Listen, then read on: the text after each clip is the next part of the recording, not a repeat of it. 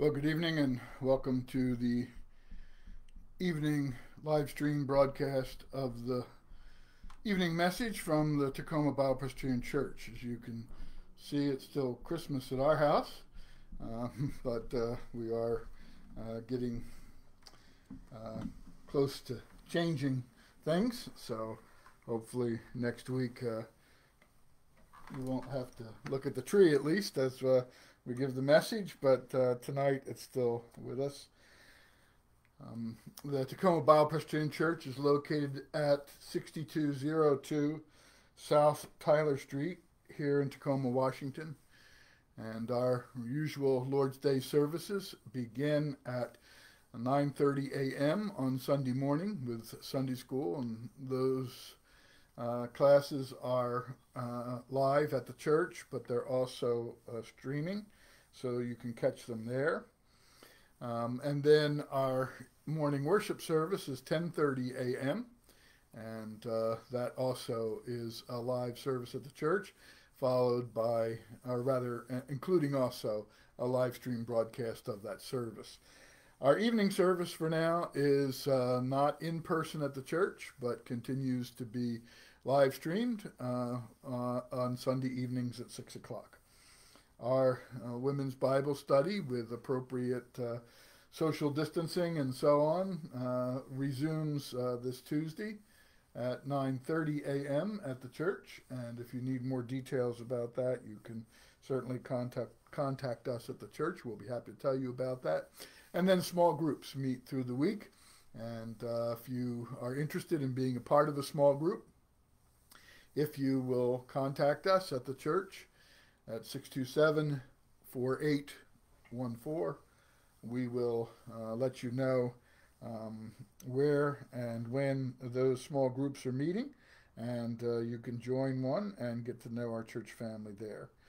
Glad to see that Pam is with us tonight, and apologize for being slow getting on line here tonight. But if you're just tuning in, you can um, look for us to start the message here in about 6 or 7 minutes. If you're catching this at another time, you can skip ahead 6 or 7 minutes from now and you'll be in with the message. I see that Sue has joined us. Hi, Sue. It's good to have you with us, as well as Pam tonight. Sue, we hope you're doing well and that you are having a good new year.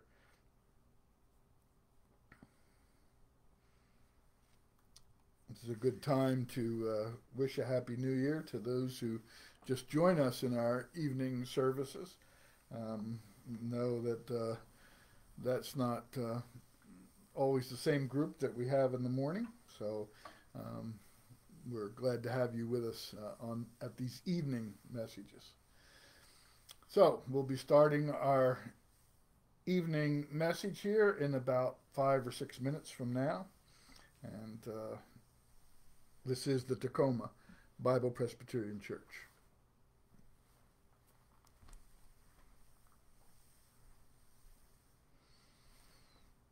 I see the Andersons have joined us tonight. Good evening to the Andersons. Glad to have you with us this evening.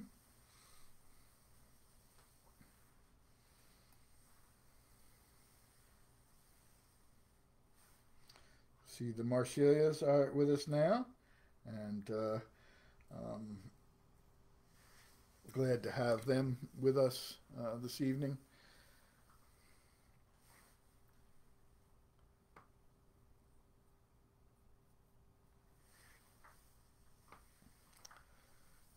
Thank the Lord for our day today in God's house.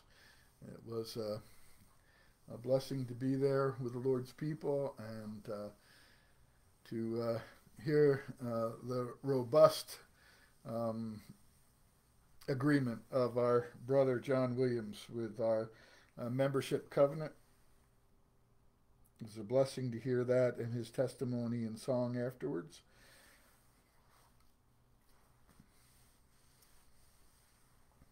This is the live stream of the evening message for the Tacoma Bible Presbyterian Church.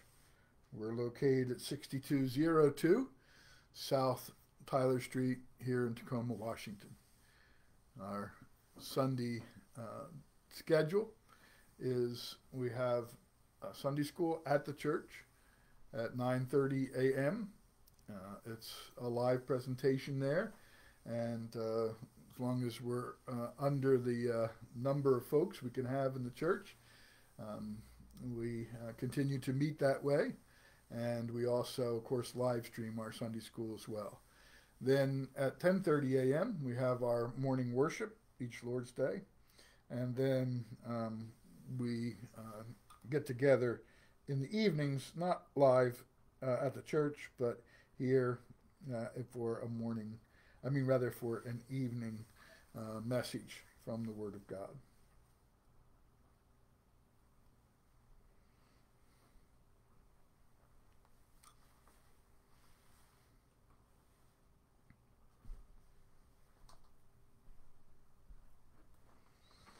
Good to have the Battles here with us now, and Janet Mullen as well. Welcome to Janet and Bob. Thank you for joining us this evening. Good to see the Floods have signed on. Good to have you with us tonight too. Those of you who know our home realize that we're slightly cramped for space with some of the changes we have made. And so while we'd like to be in a different location, for right now, you get the whole package to watch for at least one more week anyway. Thank you for your patience with that. This is the Tacoma Bible Presbyterian Church. This is our evening message. The Tacoma Bible Presbyterian Church is located at 6202 South Tyler Street here in Tacoma. And we are meeting here in the evenings on Facebook and on YouTube. And we're glad to have you with us, those of you who have signed in, and those of you who have tuned in but not signed in. We're glad to have you with us as well. Tacoma Bible Presbyterian Church meets on Sundays at 9:30 a.m. for Sunday school at the church. That Sunday school lesson is also live streamed here on YouTube. And then we have our morning worship service at 10:30 a.m. also on YouTube. And then we have our evening service, not live at the church, but we do have a message that comes each Lord's Day evening at 6. So we're just about ready to get started tonight. Again, welcome to all of you who have signed on, and we look forward now to spending a little time in God's Word together.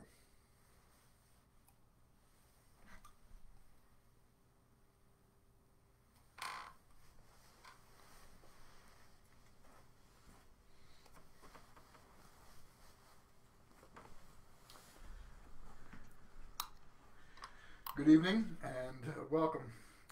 Grace, mercy, and peace to you from God the Father and from His Son, the Lord Jesus Christ. We're glad to have you with us tonight, and we'll wish you, on behalf of the Tacoma Bible Presbyterian Church, a Happy New Year. If you're one of our regulars, you heard that this morning, but if you're just one who joins us in the evening here in these messages, well, we wish that for you too, and our prayers are for God's blessing upon you in the coming year. Our call to worship tonight, or our call to give ourselves to the consideration of God's Word, comes from Psalm 28 and verses 6 and 7 this evening. Psalm 28 verse 6 says, "Blessed be the Lord, because He has heard the voice of my supplications. The Lord is my strength and my shield. My heart trusted in Him, and I am helped. Therefore my heart greatly rejoices, and with my song I will praise Him." Well, I'm not going to praise Him with a song tonight, except a song from my heart, but let's praise Him together in prayer. Our Father, we come before you tonight in the blessed name of the Lord Jesus Christ. And we thank you, Lord, for this opportunity to gather together in our Savior's name. And Lord, present ourselves before you for the purpose of worship, for the purpose of prayer, and for the purpose, Lord, of fellowship. This sort of fellowship, the kind that comes virtually like this, is different than the fellowship we know when we gather together in your house. But Lord, we know that right now we're all under your eye. Lord, that you can see us, and Lord, you know the spirit of our hearts as we gather together. And Father, we have come to give heed and attention to your word. And Lord, we pray that as we do, you will bless us. That, Father, you'll speak to us out of your word and encourage us by your spirit in the word. Father, how thankful we are for redeeming grace. We were reminded this morning of that wonderful and blessed promise of the covenant, that our sins are forgotten and will never be remembered, not even into the farthest future, because of what Christ did for us at the cross of Calvary. And Father, we come bearing his name now and asking you to receive us as we are, sinners saved by grace, and to bless us as your covenant people. Be with all who are with us and those who are dear to us, for we ask it all in Jesus' name. Amen. Well, for scripture tonight, I'm going to be reading from 2 Chronicles chapter 30. 2 Chronicles chapter 30, verses 1 through 11. And you may have been with us over the last few weeks when we were dealing with things related to the Advent season and to Herod and the wise men. But tonight we want to return to the story of Hezekiah. And so in 2 Chronicles chapter 30, beginning in verse 1, we read this. And Hezekiah sent to all Israel and Judah, and also wrote letters to Ephraim and Manasseh, that they should come to the house of the Lord at Jerusalem, to keep the Passover to the Lord God of Israel. So we're reading from 2 Chronicles chapter 30 and now verse 2. For the king and his leaders and all the assembly in Jerusalem had agreed to keep the Passover in the 2nd month. For they could not keep it at the regular time, because a sufficient number of priests had not consecrated themselves, nor had the people gathered together at Jerusalem. And the matter pleased the king and all the assembly. So they resolved to make a proclamation throughout all Israel, from Beersheba to Dan, that they should come to keep the Passover to the Lord God of Israel at Jerusalem, since they had not done it for a long time in the prescribed manner. And you'll recall that the kingdom had split in two tribes that remained faithful to David, or David's line, I should say, and the others had broken off and formed the northern kingdom. And Hezekiah is making a call to all of Israel, including both the northern and southern kingdoms, and we'll be talking about that in just a moment. In verse 6 we read, Then the runners went throughout all Israel and Judah with the letters from the king and his leaders, and spoke according to the command of the king. Children of Israel, return to the Lord God of Abraham, Isaac, and Israel. Then he will return to the remnant of you who have escaped from the hand of the king of Assyria. And do not be like your brethren who trespassed against the Lord God of their fathers, so that he gave them up to desolation, as you see. Now, do not be stiff-necked as your fathers were, but yield yourselves to the Lord and enter his sanctuary, which he has sanctified forever, and serve the Lord your God, that the fierceness of his wrath may turn away from you. For if you return to the Lord, your brethren and your children will be treated with compassion by those who lead them captive, so that they may come back to this land. For the Lord your God is gracious and merciful, and will not turn his face from you if you return to him. What a powerful proclamation. So the runners passed from city to city through the country of Ephraim and Manasseh, as far as Zebulun. But they laughed at them and mocked them.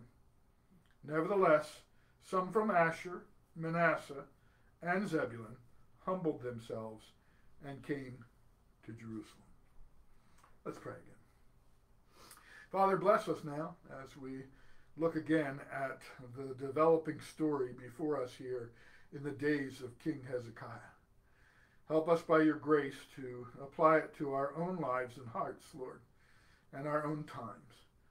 We thank you, Lord, that all these things were written for our admonition, for our instruction. And we pray, Lord, that we might receive them as such. For we ask it in Jesus' name. Amen. Many years ago, a soldier was taken prisoner, and he was sentenced to execution at dawn. He spent the night between several guards, and he was very agitated. He regretted getting captured, and he wished that there was some way to escape, and you can imagine that from anybody. But the encampment where he was being held was very secure, and it wasn't likely that he was going to be able to get out. He tossed and he turned, and he complained within himself about the situation. He dreamed of friends and family. He thought about just being able to spend one more day with his family and his friends. And suddenly, as he had been taken prisoner and realized he was going to die in the morning, all of those things became more precious to him. But because of the way he was being held and the camp he was in and the way it was secured, he didn't think it was possible. At one point, though, while he was tossing and turning over on his rough blanket that he had spread out on the ground to keep him warm, he thought he spied someone moving in the darkness. So he remained very still, and peeking through his almost closed eyes, he kept looking to see if he really did see somebody or not. And sure enough, even though it was dark and he was lying still, there was a figure moving among the bushes. Well, he watched as the shadowy character crept closer and closer to him. The man was making strange motions and odd faces at the prisoner. Now, the captive thought he saw a mocking grin from the man. And it came into his head that this fool had crept up in the night just to get where he could see him so that he could make fun of him and ridicule him. Well, two could play at that game. And he jumped up and with derision began challenging his tormentor to come out from the bushes and confront him like a man. And he mocked him for being a coward and a fool. And he said, at least I'm here. I may be a prisoner, but I'm here because I was willing to stand up for what I believe in. And he went on and on like that, yelling at this figure that was now long gone. He was so loud and violent that it aroused much of the camp. But as I said, the shadowy figure had disappeared in the night. The captive was secured again, and he returned to tossing and turning on his bed, satisfied that if he could do nothing else, he could at least keep himself from being mocked. He was restless until morning, and then he was taken and he was executed. It was later revealed that the man who had been making faces at him and gesturing to him in the darkness was smiling, not in mockery, but because he was a friend who had come to rescue him, a friend who had found a way through the borders of that secured encampment without arousing the guards. And he was simply pleased with himself, and that's why he was smiling. And what he was gesturing to him was, come on, we'll get out of here. But the man couldn't see that. He couldn't hear that. He was just happy that he was able to save his friend. The poor prisoner went to his death, not knowing how close he had come to being liberated. His pride and his anger and his prejudice prevented him from being able to see what was really going on. It's something like this with men and women and the gospel.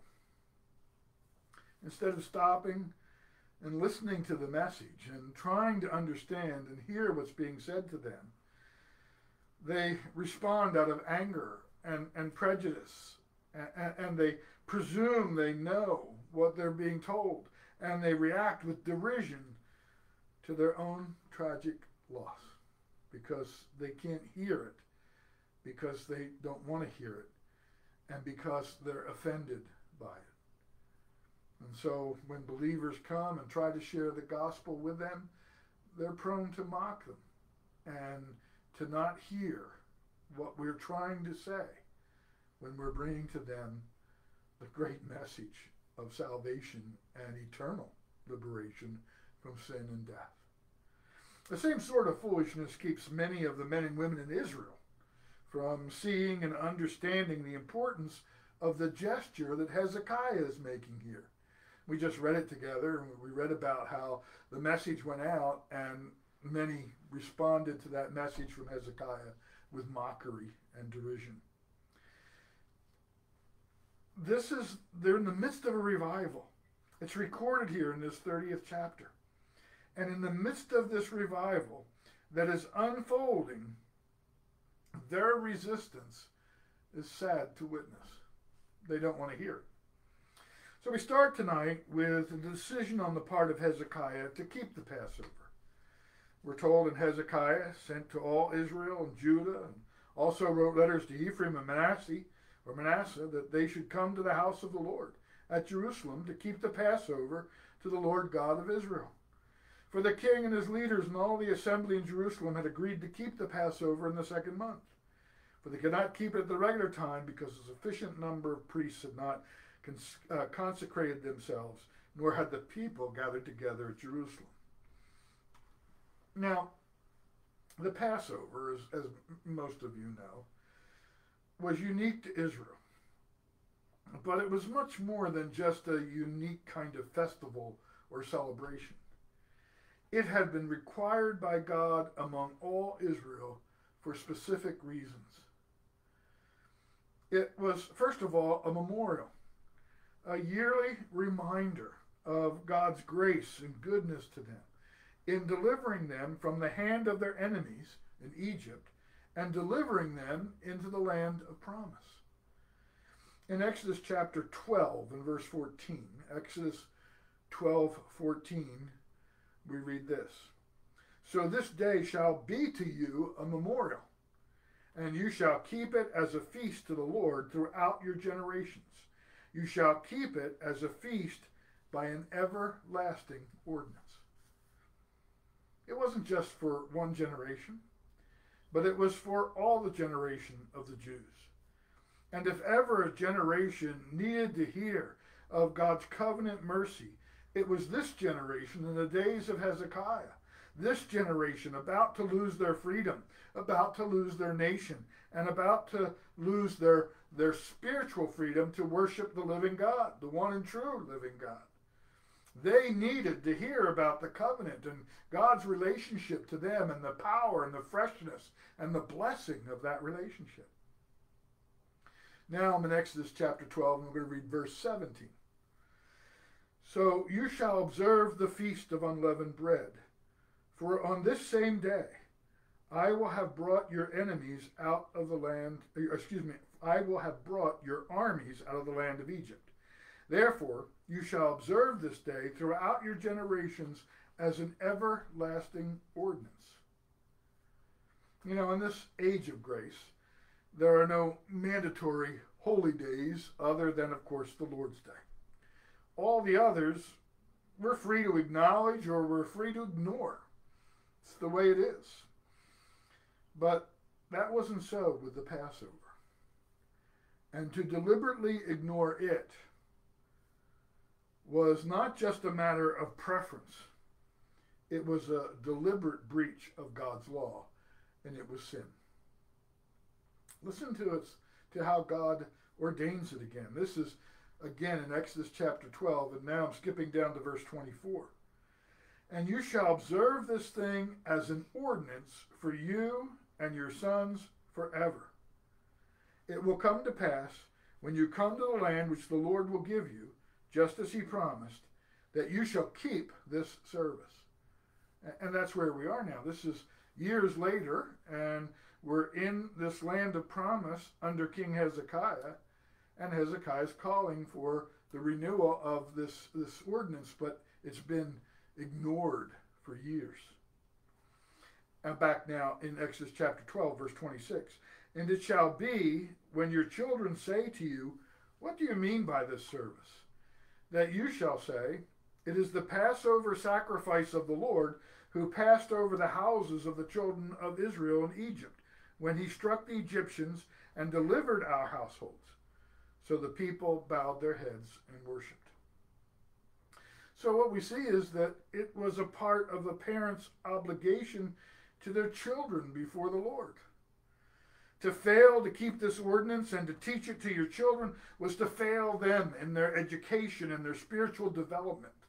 In short, it was a crime against God and against their children to not hold this feast. If we move on in Exodus to chapter 13, we read this in verse 8.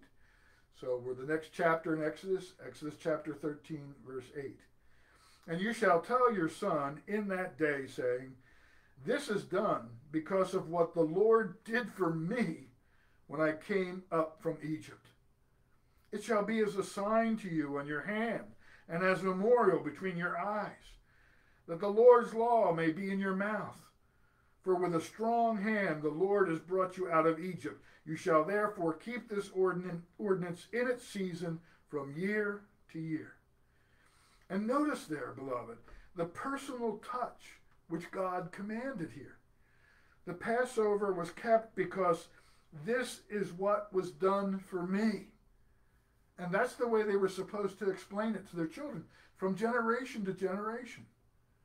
They were to tell them, we're observing this day because this is what was done for me. God liberated me from Egypt. And you have to catch the importance of that. We're generations away from when this event actually took place. But all the descendants were supposed to have that same testimony. I was delivered because my father was delivered, because my grandfather was delivered, because my great-grandfather was there on that day when God brought us out of Egypt. And that's the way covenant promises follow. Dying on the cross is what Christ did for me. And that's the witness I want to give to my children. Yes, it's generations back there, but he did it for me. And I am the recipient of those blessings. And that was what they were to convey to their children. Not that this is something that God did for our people long ago, but this is something that God did for me. It formed a tight link between God's covenant grace and his people. You know, faith is hard for children to kind of turn into something personal. And it's particularly difficult if they see their parents with no personal connection with their faith. And you children who are watching tonight, we want you to understand that the relationship we have with the Lord Jesus Christ is not that he died for sinners long ago. And that's what I believe, that long ago he died for sinners. I believe he died for me. And your mom and dad believe that he died for them. And it's a very personal thing with us. This isn't a story of something that happened to others. It's a story of something that happened to me. Jesus came to this world and he died for me, and it happened for you. Now, this Passover was intended to demonstrate that they were God's special people, and that Jehovah had proved his uniqueness and power by delivering them from idolatrous Egypt and bringing them into Canaan, where they defeated the pagan kings who reigned there, and God gave them that land. It was a sign of their covenantal relationship with God. Of all the festivals in Israel, the most solemn was that of the Passover. It commemorated Israel's national birthday as the redeemed of the Lord, and it pointed forward to that better deliverance of which it was the emblem, says Alfred Edersheim. So Hezekiah, knowing that both kingdoms are not only fractured from one another, but reeling under the threat of foreign powers, he makes his appeal to the whole people to repent and to return to the worship and service of the living God. As we saw in our reading tonight, Hezekiah envisioned this as the only hope for the nation as a whole and for the people individually. He summons all the Jews to Jerusalem, those from the north and those from the south in the kingdom of Judah. He does that not out of jealousy or an attempt to subjugate the north. He's not trying to regain the whole kingdom that his father David had. There's no nation in the north to subjugate anymore. No, he summons them in hopes of finding mercy from the Lord for all of God's people.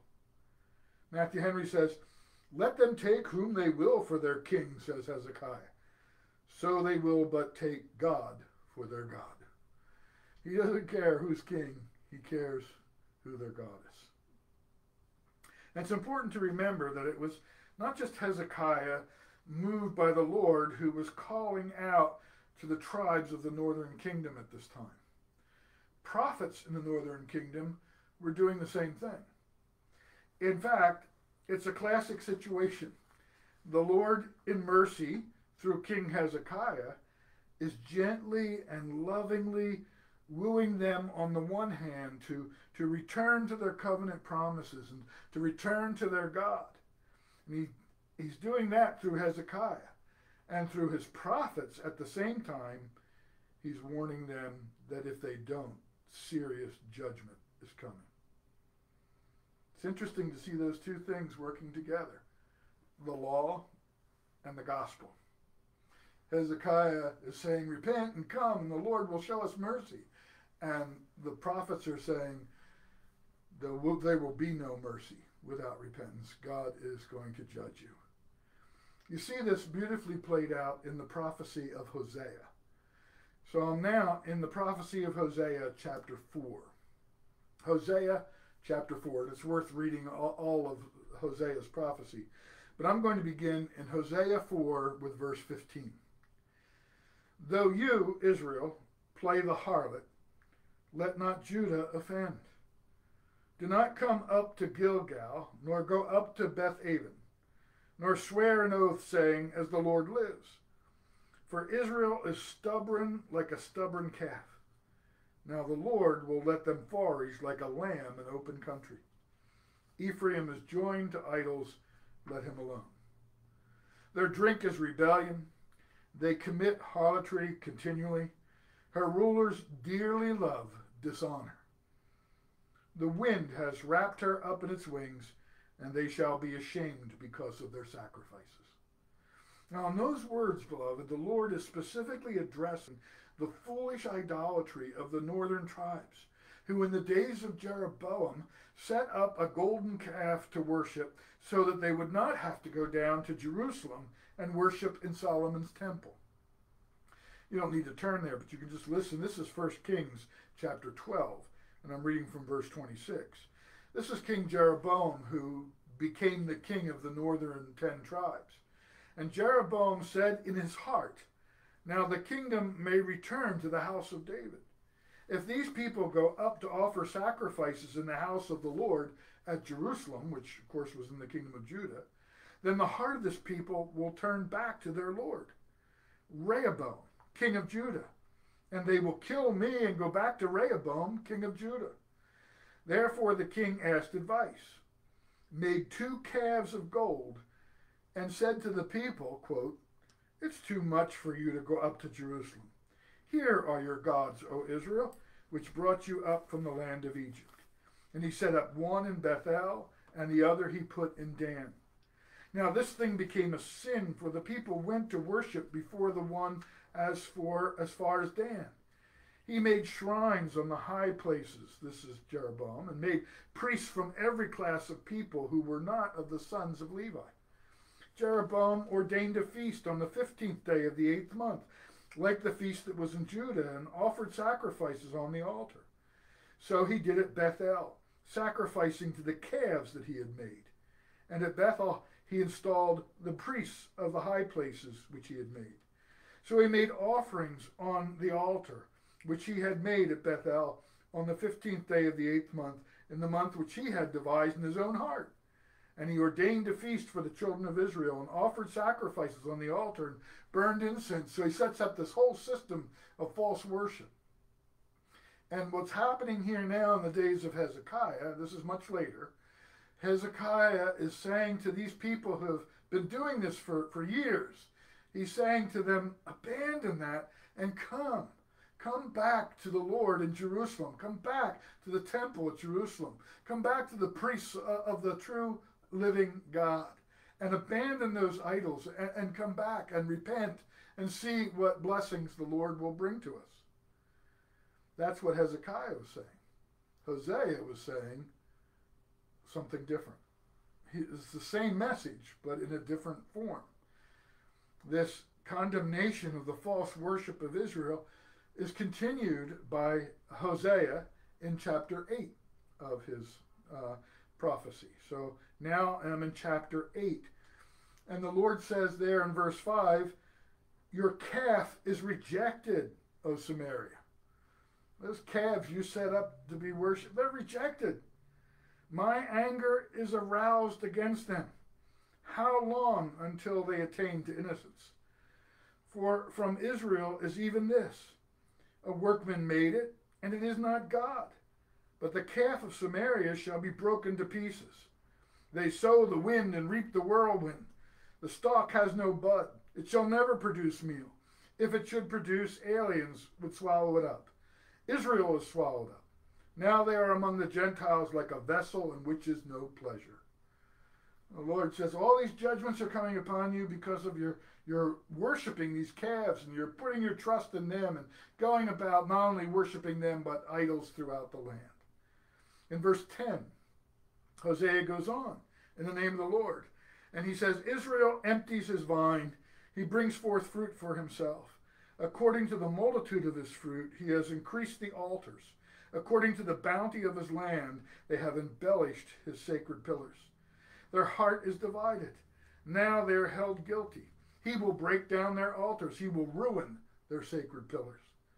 For now they say, we have no king, because we did not fear the Lord. And as for a king, what would he do for us? They have spoken words, swearing falsely and making a covenant. Thus judgment springs up like hemlock in the furrows of the field.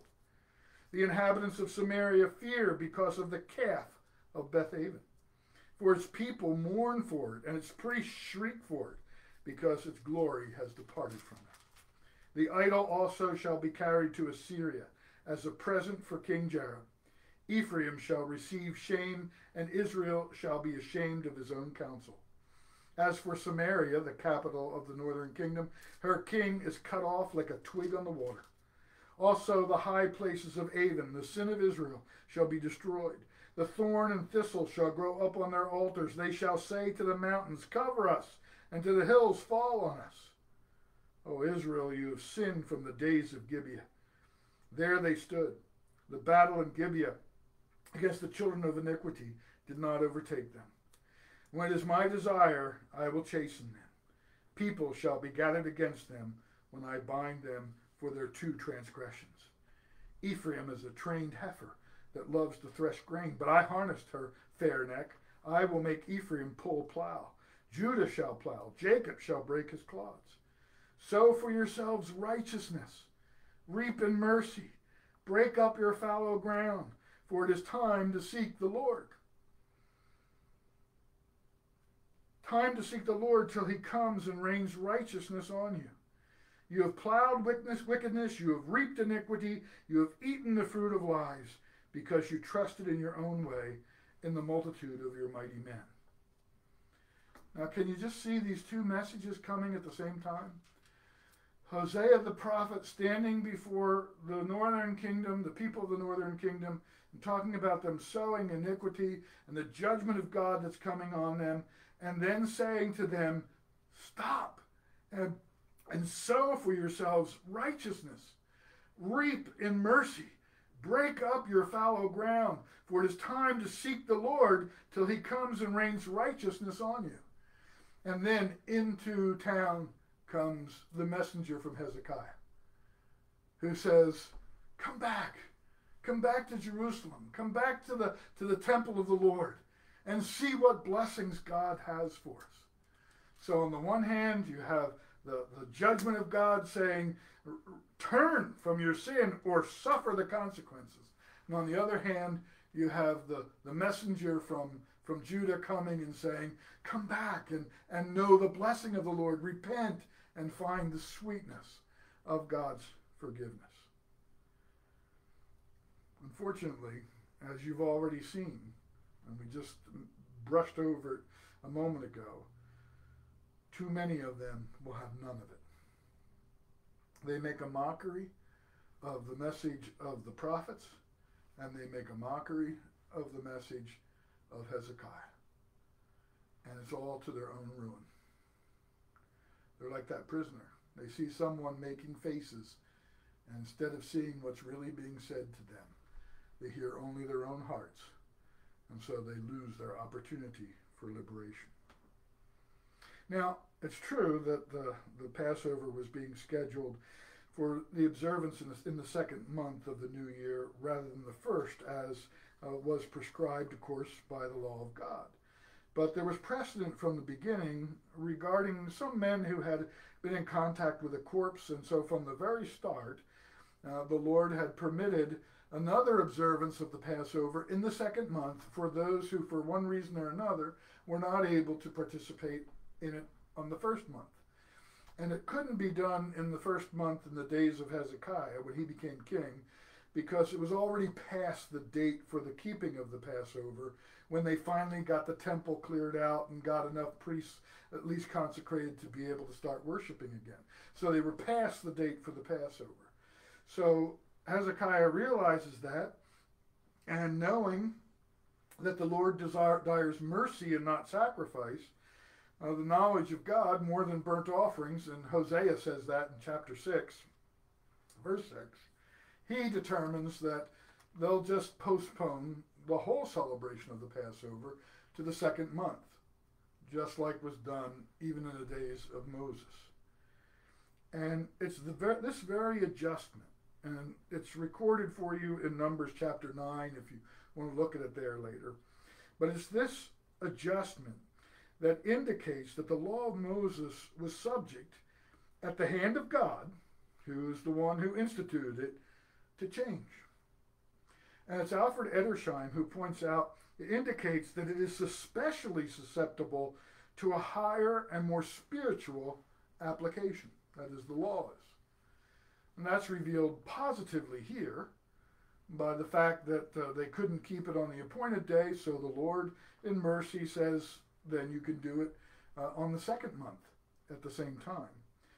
And it's this character of the law and its susceptibility to higher understanding is negatively demonstrated by Jesus himself in Matthew chapter 5 during the Sermon on the Mount. We could reference the whole section, but just to make it short for tonight. In Matthew chapter 5, verse 27, Jesus says, "You have heard that it was said to those of old, you shall not commit adultery. But I say to you, whoever looks at a woman to lust for her has already committed adultery with her in his heart." So that's a negative example of how the law itself can be lifted up to a higher plane in understanding spiritually. This is a positive one. Mercy comes into play.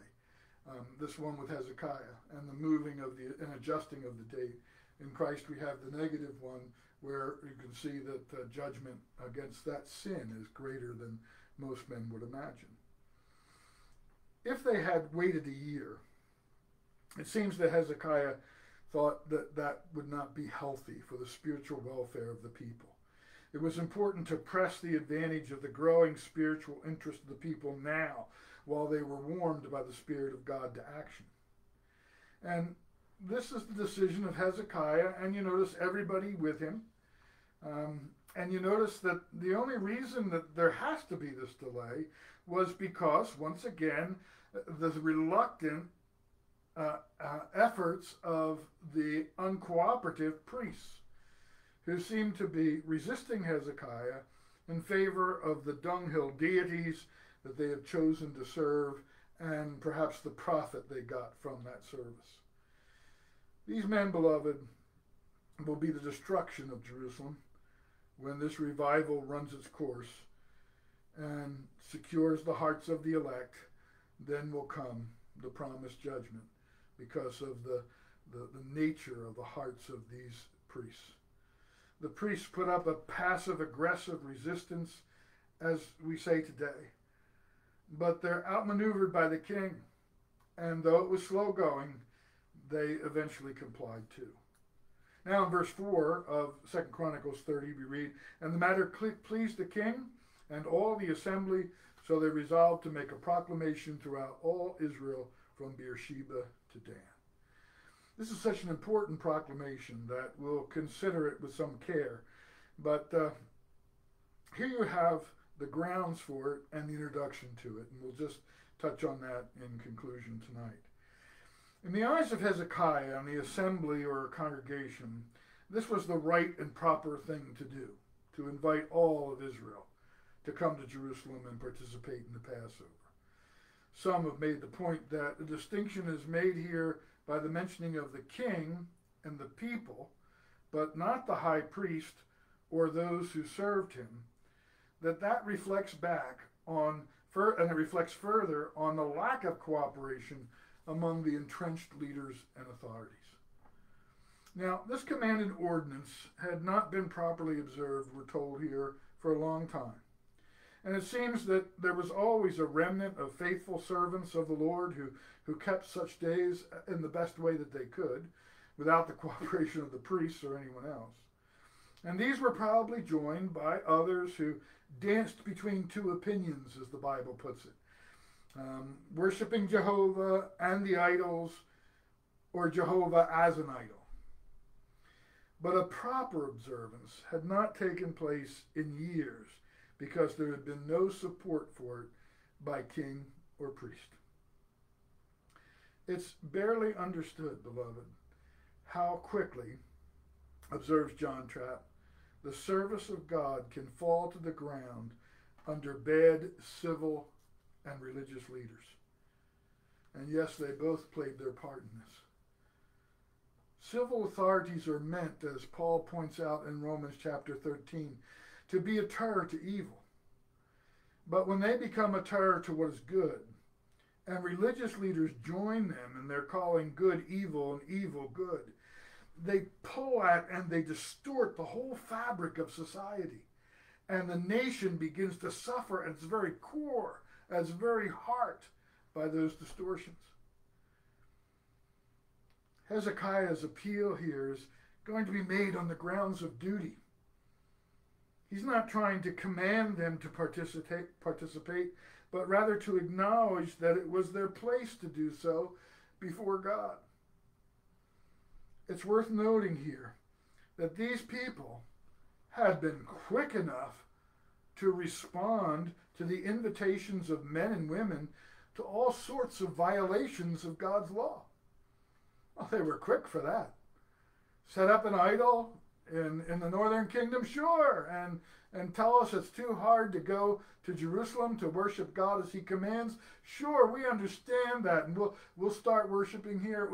There was no effort given there to coerce or cajole or force the people to disobey God. There never is. This is an invitation from Hezekiah to conform to the Word of God. And if nothing else bears evidence to the fallen nature of men and women, this certainly does. His or her readiness to do or to try almost anything that the world suggests or offers, while showing the greatest reticence in doing what God commands.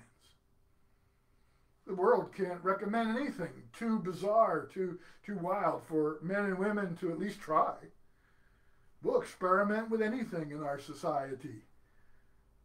Experiment with it. But if we talk about doing what God commands, suddenly we're very shy. And we're not sure that we should be too extreme. And we need to be careful. We need to make sure we don't go too far with that. You don't want to become a religious fanatic. Become a fanatic in any area of sin, that's probably okay. But not with the things of God. It's understanding this reality that gives life and substance to Paul's words in 2 Thessalonians chapter 2. In 2 Thessalonians chapter 2 and verse 7, Paul says this, "For the mystery of lawlessness is already working, only he is now holding back until it comes out of the midst. And then the lawless one will be revealed, whom the Lord shall consume with the breath of his mouth and shall destroy with the brightness of his coming, whose coming is according to the working of Satan with all power and signs and lying wonders, and with all deceit of unrighteousness in those who perish, because they did not receive the love of the truth, so that they might be saved.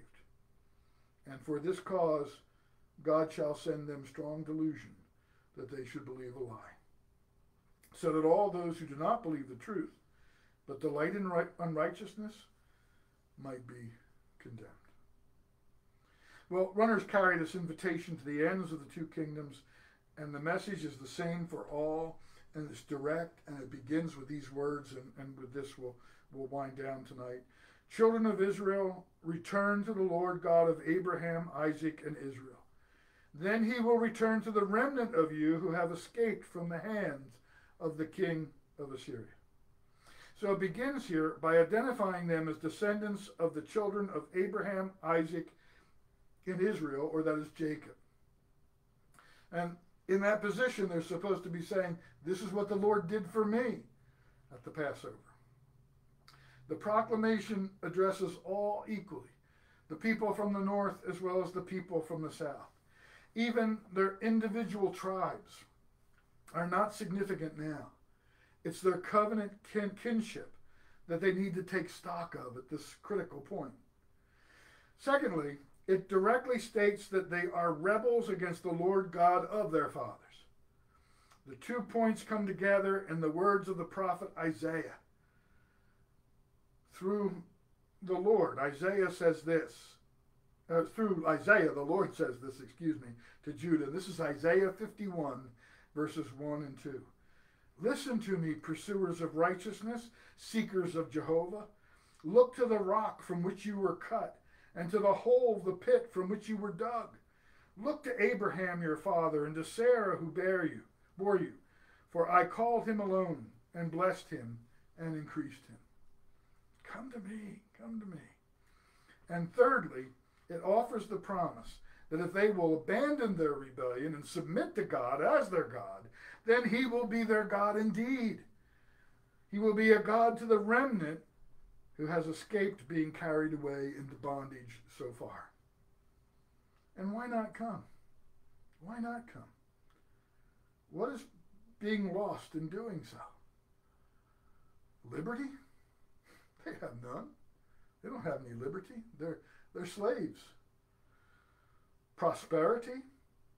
No, they're the servants of their enemies. And when they do manage to raise a crop, the enemy carries it off. They only serve to make their enemy rich at this point. Why not come?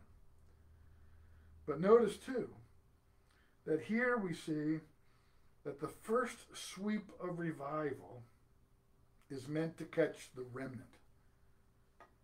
They've not been carried away, but neither have they been fully submitted to God and to his word.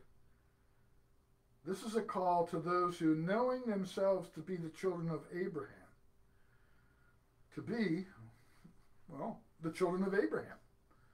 That's what's a call for. And that's the way it is with revival in general, beloved. It begins with a call to those who identify loosely with Christ. It's a call to them to abandon their dedication to other things and renew their commitment to the living God. This passage suffers from overuse at times, but it's the Lord's promise to Solomon.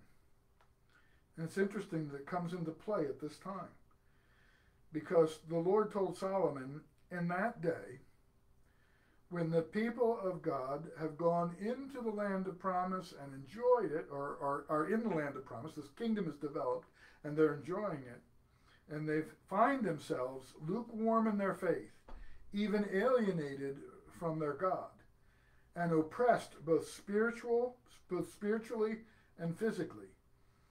If then, the Lord says to Solomon, if then my people who are called by my name shall humble themselves and pray and seek my face and turn from their wicked ways, then I will hear from heaven and will forgive their sin and will heal their land.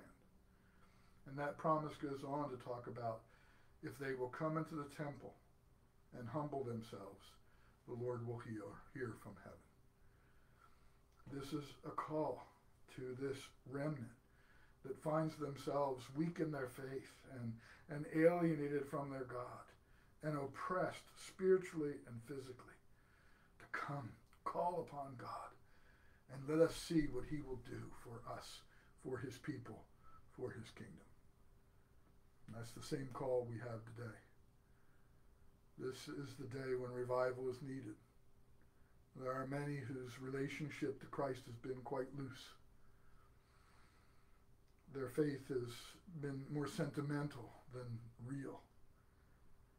And they're beginning to feel alienated from him in the present circumstances, and oppressed spiritually and physically. And so this is the time for the remnant to call upon the Lord, who promises to hear and to answer. Let's pray. Father in heaven, we thank you for your word, for its timeless character. We see so many things here that apply to our own times and to our own day. And Lord, we pray that we would not lose sight of them. Lord, we pray that we would be a people seeking revival, seeking this first sweep of revival through our land, where those loosely connected will be brought close in love and in faith and in confidence to their God. That, Lord, the disconnection between us and our God will be healed. And Father, we will see you at work in our midst in ways that we have never thought possible. This is our need, Lord. We pray that you would send it through the Lord Jesus Christ. If there's anyone tonight who's listening to this and who is without Christ in his or her life, I pray, Lord, that you would help them to see that the road without Christ is a road of judgment, a road to death. It's not our word, it's your word to men and women everywhere.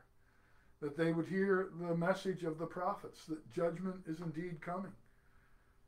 But Lord, we pray that they would also hear this gospel, this message sent out, that they wouldn't allow their prejudice and their distrust and their hatred of all things godly to keep them from seeing that we're just not making faces at them. We're not mocking them. We're offering to them the only thing, Lord, that can help them, the message of salvation through the Lord Jesus Christ. Help them, Lord, to see through that in the darkness and in the light, see that our appeal is an appeal of love. And Father, we thank you tonight for all of those that you have made your own. And we pray, Lord, that you will now bless us as only you can as we retire this evening. And now with the grace of the Lord Jesus Christ and the love of God and the communion and fellowship of the Holy Spirit be with you all. Amen. Good night.